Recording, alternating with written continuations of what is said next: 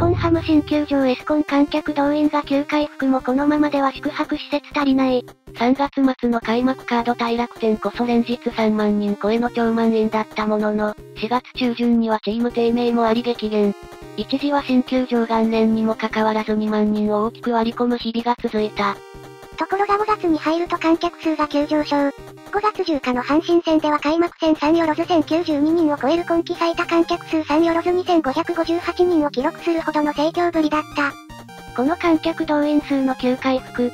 チームの好調や交流戦が大きかったはずだが、先日球団関係者に聞くと7月から8月にかけての本拠地戦も週末を中心にチケットの売れ行きはいいと話していた。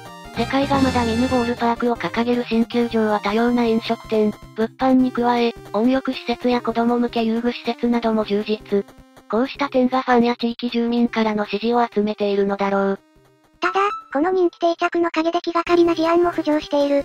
遠方からのファンを受け入れる宿泊施設が夏場を前に不足気味だからだ。新球場は札幌中心部から快速電車で16分ほどの北広島市に位置する。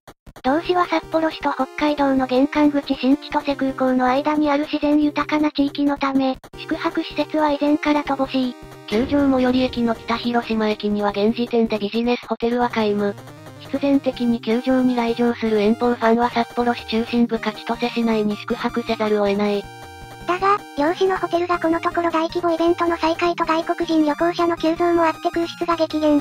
運よく宿泊先を探し当てても週末を中心に1泊料金が1人2万円を超えるケースが日常化しつつある。こなグラウンドに止めればええか。土地余ってんならカタールみたいに特艦で使ってないコンテナ持ってきてホテルにすりゃええねん。てか北広島ってビジホ一軒もないんか。東横インとかルートインなんて結構な地方都市でも大体あるやろ。そんなもの札幌か千歳にしかないぞ。ないわけないやろ。幹線道路沿いとかにルートインとかないんか？札幌の一部だから札幌に泊まる。エスコンにホテルついてないの？札幌もホテル埋まりまくりらしいで、インバウンド影響とかやろな。札幌でええやん。